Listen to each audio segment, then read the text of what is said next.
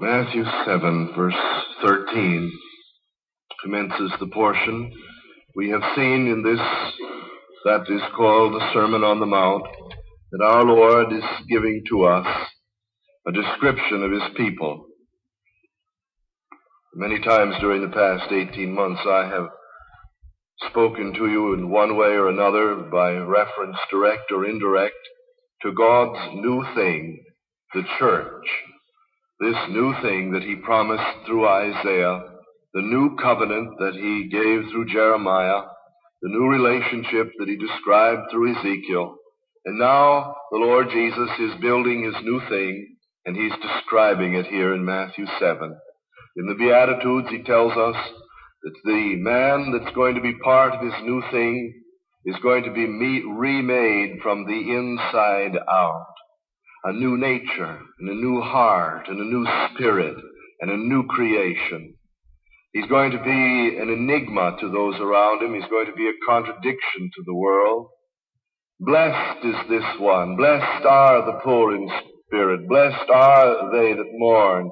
Blessed are the meek. These are the blessed, because they are poor in spirit and are meek and mourn, as the result of God's glorious operation upon them, making them new creations. And for if any man be in Christ, he is a new creation, and all things have passed away. Then He describes the attitude of this new creation toward the law. Not that he is lawless, but that because the lawgiver indwells him, he is enabled to keep the law. As Ezekiel said, I will cause him to walk in my statutes. The law will be fulfilled in us who walk not after the flesh, but after the Spirit. Then He described the works of piety, praying, tithe, or giving alms and fasting. Again, it would be not just the outward activity of words being addressed in a reverent tone toward God somewhere, but the inner devotion of the heart and life to the Lord. The alms would be given not as money, but as love, and fasting would be not the refraining from food alone, but the complete consuming of the life in concern for those for whom prayer was being offered. He said it's going to be an interior life. It's going to come from something that God does in the secret chamber of the heart. The Christian is going to be one that has partaken of God's life. Outwardly he will seem the same, but because he has partaken of the divine nature, everything about him will be new and different and fresh and vital and alive. Every spiritual relationship will reflect it. And then he said every economic relation will affect it. The way he works, the way he serves, his social relationships will reflect this. Finally, we came last Sunday to that matter of judging. He's not going to be censorious. He will not judge others as to their motives. He will judge himself, and he will recognize that if he has partaken of life, that this life is being manifest in him, and if someone else is not behaving consistent with that life, he is not to be judged as much as he is to be pitied and to be prayed for. The one that has been born of God will have the mind of Christ, and his great concern will be that in everything he conforms to what God has purposed and planned for him. His great burden is going to be that he shall be all that the Lord Jesus intended him to be. He will manifest, therefore, this life by asking God to make him to be what he should be, asking God to cause him to become what God has purposed that he should be. In other words, the whole of this portion is an explanation of the verse, except your righteousness exceed the righteousness of the scribes and the Pharisees, you shall in no case enter into the kingdom of heaven. Theirs consisted in ideas, in doctrines, and consisted in activity, consisted in national expectations, and in privations such as fasting, tithing, praying, but all done outwardly, all done by the mere energy of human personality.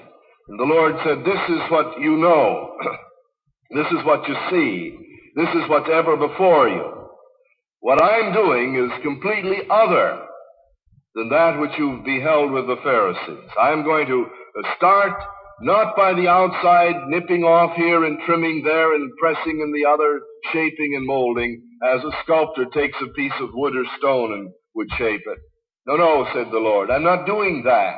I'm going within. I'm going to give him a new heart and a new nature and a new spirit. I'm going to make him a new creation. I'm going to begin where the man's need really is. Now we come to this portion that I've chosen to call the fan in the Lord's hands.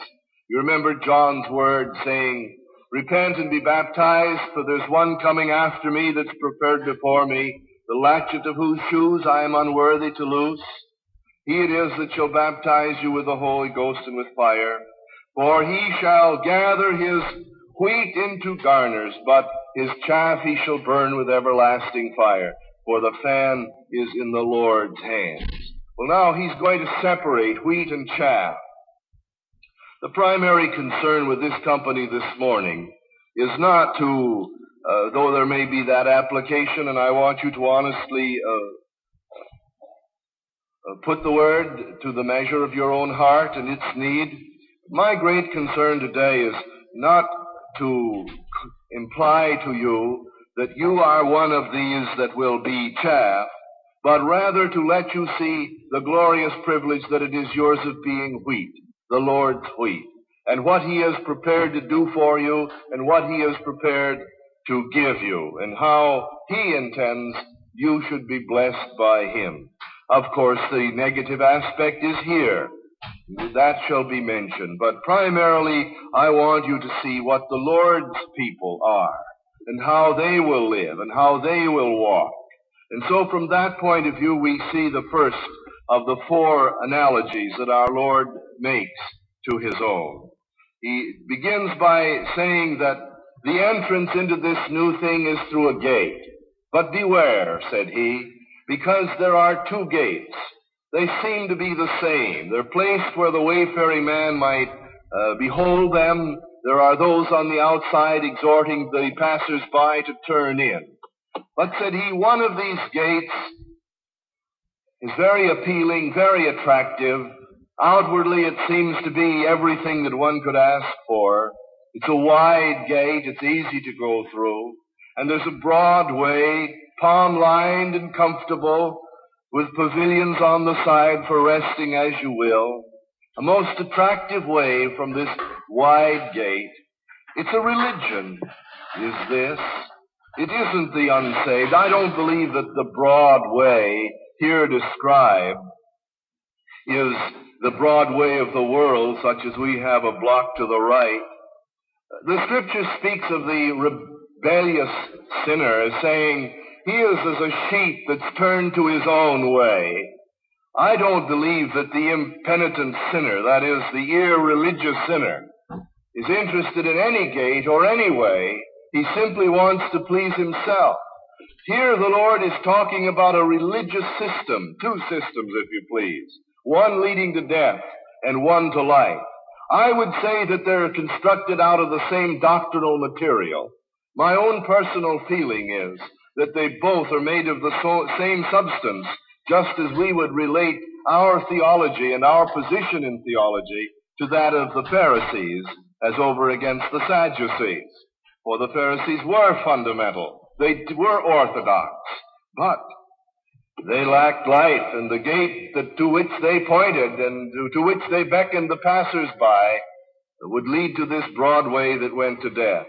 And so our Lord is saying here, my people have turned in at the straight gate, this narrow gate, and they're in this narrow way, this strict way. Let's see for a moment the contrast by way of character of the people on the two ways. Second Timothy, and the third chapter will give to us the means of measuring the two ways. Let me read the first several verses. This know also that in the last days perilous times shall come. For men shall be lovers of their own selves, covetous, boasters and proud, blasphemers, disobedient to parents, unthankful, unholy, without natural affection, truce breakers, false accusers, incontinent, fierce, despisers of those that are good, traitors, heady, high-minded, lovers of pleasures more than lovers of God. Now notice, having a form of godliness. These are religious people.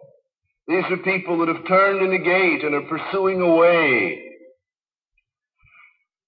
They would have so many of the doctrinal marks and stamps of the Orthodox that they would pass for Orthodox, having a form of godliness. We have elsewhere in the Scripture a description of the ungodly, those that have no interest in Christianity at all, or religion as such. But here are those that have a form of godliness. They've turned in a wide gate, and they're going down a broad way.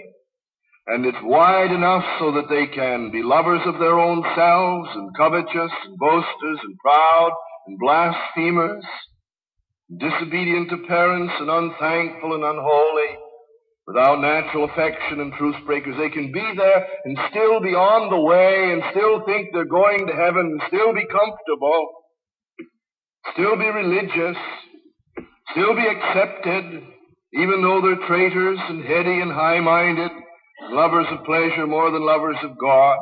They have a form of godliness, but they're denying the power, that power which transforms the life, makes all things new, and changes all things to the will and purpose of God. And he says, from such turn away. Now, these are religious people, and he's describing what will pass for orthodoxy. He says in the last days, perilous times will come. But when it was perilous then, because here at this very time, we find that after the resurrection of Christ, the Judaizers came in and put this gate in front of the church and beguiled and enticed many. And so it's been something that's continued down across the entire period of church history. Two gates and two ways and two destinations. One leads to life, and the other leads to death. And they both have the same scripture, the same doctrine, the same scheme.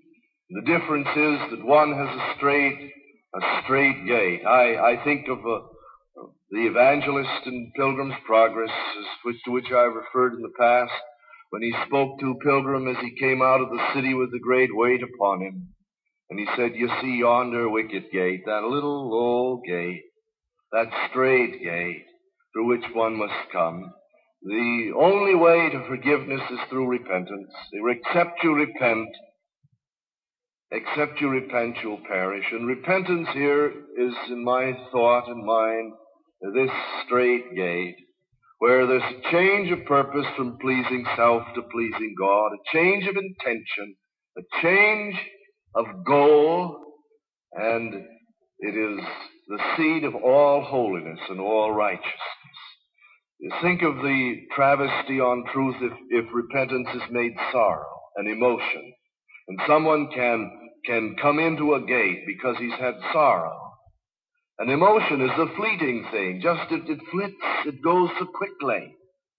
It's just an emotion, ephemeral, passes like the breeze. Of what value is an emotion? One day you're sorry, and the next day you're glad. One moment you're sorry, and the next moment you're glad. Can you put dependence upon your emotions? No, this straight gate has to have something more than emotion. Has to have something more than feelings.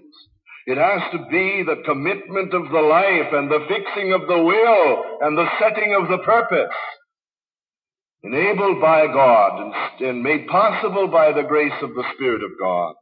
A setting of the purpose from pleasing self to pleasing God. And thus, everyone that's Christ's at the very outset of his meeting the Lord, formed firmly that purpose to please God.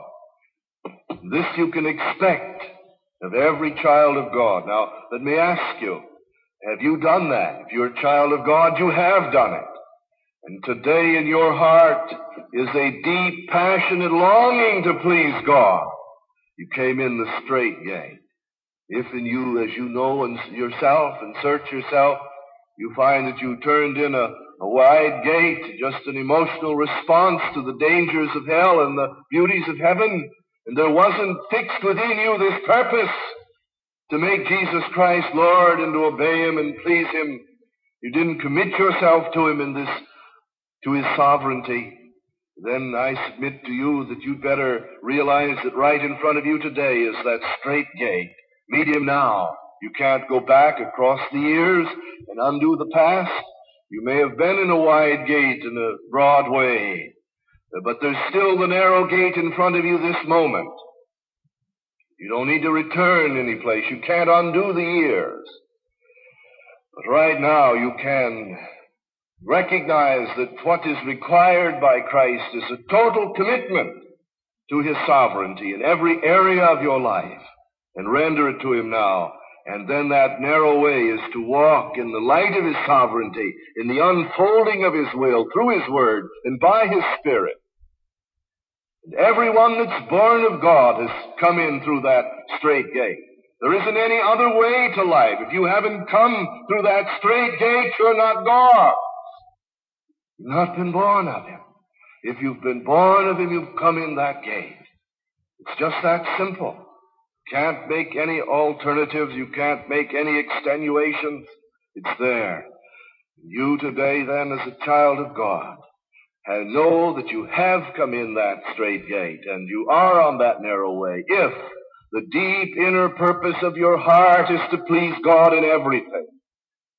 And you're willing to take any attitude, any action, any motive, any relationship, any part of your life, and stretch it against the Word of God at any time. This characterizes the child of God. This is what's happened to you, dear Christian friend. You have been born into God's family. The second thing is this. Something's happened to the tree. Here he describes prophets, teachers, or professors. And so we will use this as professors. Beware of false professors, which come among you in sheep's clothing, but inwardly they are ravening wolves. Ye shall know them by their fruits. Do men gather grapes of thorns or figs of thistles? So even so every good tree bringeth forth good fruit, but a corrupt tree bringeth forth evil fruit. You were a corrupt tree by nature. All of us were, under the sentence of death, because of that inward pollution, this terrible thing of sin. What was it that characterized us? What was that fruit that was found on us as being corrupt trees? I think Romans, the first chapter, again, ought to be seen by us. There are some scriptures that we never should outgrow. And one of these scriptures is Romans chapter 1, verses 29 to 32. And here we find the fruit that you find on the corrupt tree. They that do such things are worthy of death, being filled with all unrighteousness and fornication and wickedness and covetousness and maliciousness, and full of envy, murder, and debate, and deceit, and malignity, whisperers, and backbiters, haters of God, despiteful, proud, boasters, inventors of evil things, disobedient to parents, without understanding, covenant breakers, without natural affection, implacable, unmerciful, who knowing the judgment of God, that they which do such things are worthy of death, not only do the same, but have pleasure in them that do them. And here is that tree, that fruit that you find growing on that tree that has unchanged. It may be in the vineyard, it may be in the orchard, may be associated with the other trees, the same leaves, the same bark, and outwardly the same species. But there's something different. There's something interior. There's something supernatural. Those trees that have undergone the miracle of God's grace, and the heart of the tree is changed, and the nature of the tree is changed. Such trees that produce this fruit, such persons that continue to bring forth that bad fruit are going to be cut down and cast into the fire and be burned, as he has said. What is he doing? Why, he's going by his grace. As you come through this straight gate of repentance toward God, then you meet him in the miracle in which he goes right to the very heart of your being and changes your nature and puts within you a new nature, yea, even himself. And thus the tree is changed inwardly because it's partaken of divine life. And thus the good tree cannot continue habitually to bring forth this kind of fruit. And if there is one that falsely professes to be in Christ that brings forth this fruit habitually and perennially and continually, the evidence is they've never had the miracle performed upon them that changes the nature of the tree. That's what he's saying here. He does something within his people. He puts within them a new life. He says, I'll take away the heart of stone, and I'll put within them a heart of flesh. And I'll put my spirit within them and cause them to walk in my statutes. You say, well, can't a Christian do one of these things? You mean to say that if I will do one of these things, I'm not saved? No. But if you do one of these things and see you've done it, you're going to deal with it as sin. You can't make peace with it. You can't justify it. Can't vindicate it. Because a good tree cannot be content to bring forth evil fruit, because something's happened to the tree, because the kind of life it's received. What is the fruit that you'll find on the tree that's undergone this miracle of grace? You find it in Galatians 5. The fruit of the Spirit is love, and joy, and peace, long-suffering, and gentleness, and goodness, and meekness, and faith, and temperance. Oh, something's happened. They've partaken of new life. It's simply taking the branch, as it were, and putting into it a whole new life force. It's changing it. This is what's happened to you, dear child of God. And therefore, if you're born of God and see that in your life is something, so much as one of this corrupt fruit, that life within you is going to cause you to hate that thing that is evil and bring it to the Lord for forgiveness and cleansing and pardon. You can't make peace with it because something happened. Now, if a person professes to be a Christian and be content to bear generation after generation, year after year, month after month, week after week, even day after day, these fruits of evil, and live with it, and culture it, and nourish it, and fertilize it with thought and effort, then the evidence is they've never had the miracle take place. Because the good tree just can't be content with the evil fruit. Something's happened. It'll be there, but it won't stay there. Now let's notice the next thing. He speaks about the people that have come in the gate of repentance and have had the miracle of changing their nature and life performed upon them. Now he says, those that call me Lord, thou shalt confess with thy mouth Jesus to be Lord. Now, said he, there are two gates. One's wide, there's two trees. One has the leaf and the bark, not the heart of the matter. And then there are two ways to say Lord. One can say Lord as a fact of history. He's Lord in heaven. Or he's Lord in history, or he's Lord in the future. But there's only one way that there's saving significance to saying Lord. If thou shalt confess with thy mouth Jesus to be Lord, where?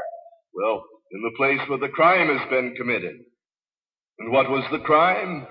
The crime was this, that I was Lord of my own life, and you were Lord of your life, and we ruled and reigned to please ourselves. Now we see this crime. We've turned in this straight gate. We've had taken and performed upon us this miracle of a new nature imparted by the sovereign and supernatural grace of God. Now we say Lord. How? Just Lord in terms of an enunciation of a fact? No. Lord is the testimony of a transaction. Here was a throne in my heart that I usurped. It belonged to another sovereign, and I took it as mine. And now I've abdicated the throne and abandoned it to the rightful sovereign. Now, Lord, this is yours. Confess with the mouth Jesus to be Lord. What does he say? There are some people that have said, Lord, Lord, but they have remained seated on the throne. They've continued to rule their life. They've continued to live to please themselves. They've continued to govern. They've never abdicated. Oh, they've learned what to say.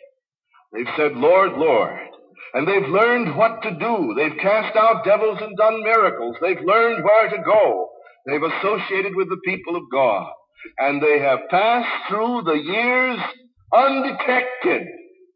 But they come to the door and they knock on the door and say, Lord, let us in. And from within they hear him now say, away with you, I never knew you, ye that work iniquity. Well, didn't he know them in the sense of his omniscience? Yes. And didn't they know him? Yes. How many times we hear people say to others, or use it, perhaps you've used it yourself in personal work, do you know the Lord? Oh, well, I wonder if perhaps it wouldn't be well for us to change that and say, does the Lord know you? Has the Lord given you his life? Have you received from him this supernatural gift of redeeming, transforming life? Have you been born of God? Well, you see, everyone that's been born of God has said, Lord, but said it in this manner. Lord Jesus Christ is the sovereign of my life to reign and to rule. Is he the sovereign of your life to reign and to rule? This is what he is indeed if you've received him thus. But should it be that you haven't received him thus, then it could be that you'd go undetected by the church. But you'll never pass by his scrutiny because he looks on the heart. And one day, that person that has refused to meet him on the terms that he demands will be exposed. What of this now? How have you said, Lord, have you turned in the straight gate? His people have. Have you had the miracle upon you that's changed you inwardly so that you hate the fruit of your old life and are willing to denounce it? You've made war against it and love the fruit of righteousness and are allowing him to do it. Have you said, Lord, in the sense that you want to obey him in everything that he asks of you and have committed your life unreservedly to his sovereignty? His people have. You see, what I'm trying to get you to see is what his people have done, that you might know the exquisite joy that is yours of being one of his people. That you've turned in that gate and you've received this miracle of new life, and now you gladly own him as Lord in every particular, in every detail, and your purpose is to please him in every area of your life. His people are. And then we come to the last thing. His people have built a house. Well, they built it on a foundation. What's the foundation? Well, right back there at the straight gate. The foundation of repentance toward God, recognizing that Jesus Christ is Lord and he is the rock upon which we build. Why, we've said this has been a crime, living to please myself and governing my own life. I'm through with this crime. And so right under our whole Christian testimony, the rock was placed.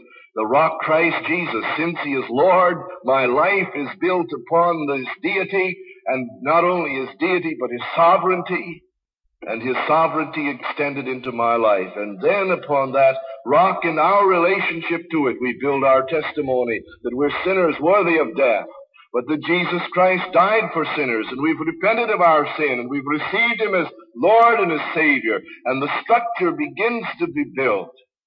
And that structure now gives us shelter, and it gives us comfort. It's the place of pleasure, it's the place of joy, and around us is a structure of truth, a structure of doctrine that provides security and comfort and assurance to our hearts. Well, over here's another man. He has the same doctrine, has the same scripture verses, and he has assented to their truth. But what's the difference? He's built the structure, but not upon the rock of repentance and conversion and regeneration. And they are both against the ground, and they can't be discovered until that day when the wind rises and the water falls and the flood comes and the house on the sand will be destroyed. And our Lord is saying that throughout the entire period that the gospel is preached, these two things are going to go side by side.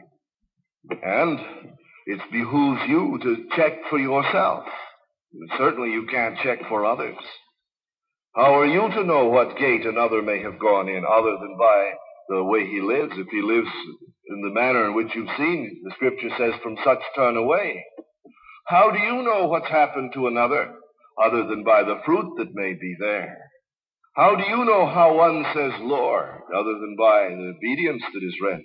No, this isn't for you as an individual to have private judgment of others in this regard. The church, of course, has the necessity of testing the genuineness. And by this means, and this means alone, can the purity of testimony be protected, and can the church remain blessable before God. But the great concern ought to be in your heart today, is this true of me? Well, if it isn't, let's make it so. Let's not wait. Let's deal with the matter. It can be true. Let's get to the thing. Let's go right to it now. Don't hide it. Don't bury it. Be like an infection. It's going to burst out in an eruption sooner or later. If there's any uncertainty, let's face it. Get on with this thing in prayer and in study. It's going to be exposed one day. But if it's true, if these things are true, that you have turned in the straight gate, what does it mean? It means that the purpose of your life is to please God in everything. How many times we think that we were to please God at the gate entrance? No. We were to please God there, and then to keep on pleasing Him the whole journey. Well, everyone, I guess, would like to please God today so they wouldn't have to bother about it tomorrow, but that's not it. You turn in this straight gate so that you can walk the narrow way of total obedience to the will of the Lord as long as you live. Has the Lord produced this fruit? Then let's go to it and tear off anything that's of the old life. Break before God. Confess wherein that fruit may have come that we hate and God hates. Break up our hearts and break off those limbs and branches that continue to bear that evil fruit. Deal with it. Let's get on now with this thing so God can bless. This is what He's saying. This is what He does to the redeemed heart, perhaps because of the blight and the fungus of the world around us. Some of the fruit in your life has this character of the old life, but that you know God has done a miracle in your heart. All right. Don't coddle the poisonous fruit. Rip it from the tree. Rip it from the branch. Confess it. Get it under the blood so that the tree, healthy and wholesome, can begin to bear heavenly fruit again. This is what He's saying. You said Lord back there, but somewhere along the line you've become Lord of your own life, turned to your own way. Well, now let's see here. What are we going to do? Get on with it. Confess the things you've done in your own strength for your own pleasure and reestablish His lordship. Let me illustrate it. If God has done a sound work in your heart, and you may have, as the oldsters have said, backslidden or gotten out of fellowship with God, what are you going to do about it? Well, deal with it right now. Suppose you were going on a trip from here to Chicago. Your ticket read from here to Chicago. You got on the train, but there was an unusually long delay in Buffalo. So you said, well, I'm going to go for a little walk. The conductor assured you you'd have time, but somehow he was incorrect, and when you came back, you found out that the train had gone on and you were stranded in Buffalo. Well, now what do? Walk back to New York and start over again? No, you don't need to do that. You get right on the train where you got off. And if God has done a sound work in your life, and you've entered in the straight gate, and God has done this work of transforming you inwardly, and you have confessed from the heart Jesus to be Lord, and you have built your house on the rock, but things have come in to corrupt and pollute, and to change, and to hurt your testimony, and grieve God, and put you under discipline and censure from the Lord, what should we do, dear child? Deal with it right there. Right at the point of brokenness, right now. For the point of brokenness is the point of blessing. And we'll never outgrow the need for brokenness. If the work is genuine in our lives, it doesn't mean that the tree won't need to be pruned and we won't need to keep checking on the narrow way. Not so. But it means that we've purposed to please God. We've undergone and experienced the supernatural work. We have owned Jesus to be Lord. We've built a house on the rock.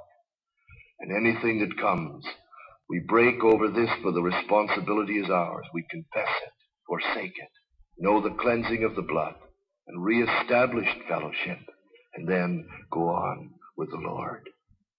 If the work is genuine, but no amount of brokenness and confession as a false professing Christian is going to set the matter right, you may have to go right back to the gate and come in, if it wasn't done genuinely. But I'm talking now to those that know they're children of God, and yet you've strayed from that narrow way, and the fruit has become poisonous, bitter.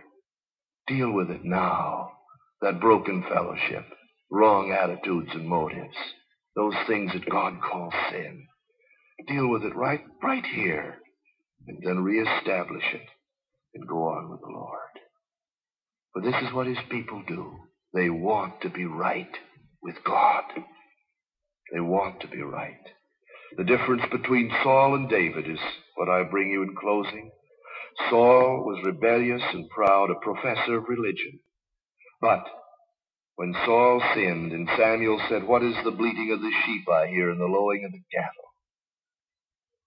Saul said, "Don't tell the people." He tried to hide it. The difference was this, that when when Nathan came to David, remember what he said? "Thou art the man." And what did he say? "Have mercy upon me, O God." David broke. David had turned in the straight gate, walking the narrow way. It had a miracle. He was a friend of God. Jesus was Lord. He built the house on the rock. And he sinned. But God forgave him when he broke. Saul wanted to cover it, and David wanted to be cleansed from it. And you evidence the genuineness of your profession by what you do about sin uncovered in your life. Oh, that we might say, yes, the work is right. God's done a work. But this has come in to interfere and hinder. Now I'm going to break before the Lord. And blessing always comes from brokenness. Won't you, if God has done a real work, won't you just see that everything is right? And God will meet you and bless you. Let's bow our hearts. Oh God, let none of us be like Saul, that knew all the words and phrases and acts and ceremonies, but his heart was wrong. Like Judas that was with Christ, but he betrayed him. Father, we would be like David, in everything save in his sin. We would love thee and seek thee, and then, Lord, when sin is uncovered, would break before thee. God, be merciful. Have mercy upon me, O God. Blot out mine uncleanness. Cleanse me from all iniquity. This is the man, the friend of thine, O God. And so grant that those that have turned in the straight gate and have had the miracle change their natures and have confessed with the mouth Jesus to be Lord and have built on the rock, but have been veered aside and gone off the path, Lord, that they might get back on now, today. God, forgive me, cleanse me, purge me. Let this be the cry of every heart. We know that this is what thy people do, O God of grace. Let thy people hear, realize what thou hast done in them, and then allow thee to do for them all that they need. Dear heart, you know your life. You know what the Lord has done. You know whether you've actually been born of God, have the witness of the Spirit that you're born of God. You know that. If you aren't sure, you better make sure. Oh, dear child of God, if sin has come into your life, don't cherish it, nourish it. Let the Word of God uncover it, and then break and bend before the Lord. Have mercy upon me, O God. This is the cry. This is the cry of the redeemed heart. I entreat you, I give you this invitation. Meet the Lord. If I can help, if there's a place of prayer here, that you'll be protected and be quiet, but obey God. Meet the Lord. This is what he asks of you because of all he's done for and in you. Now let us stand for prayer and the benediction.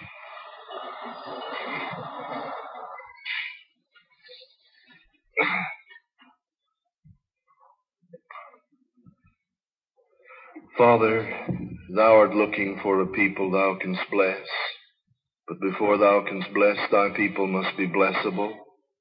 Thou hast said, my name is holy. I dwell in the high and holy place with him that is of a broken and a contrite spirit, to revive the hearts of the broken and to revive the spirits of the contrite ones. And our God, we pray thee that thou by thy Spirit will hold thy word upon us. And where we see we've turned from the narrow way, or we've allowed that corrupt fruit to come again, or we've said, Lord, but haven't allowed him to be Lord, oh, grant, Lord, we shall deal with it ruthlessly, knowing that as we are thorough, thou also wilt cleanse and pardon. Father, go with us. Keep us from frittering away what thou mayest have said by light talk. Help us to think and to meditate and work in our lives, Lord, and get for thyself here something wholly thine, by which thou canst bring glory and honor and praise to the Lord Jesus. Bless every heart, and may they lay hold of all the promises in Christ, knowing that they are yea and amen in him. Now may thy grace, mercy, and peace be and abide with each of us now and until we meet again. Amen.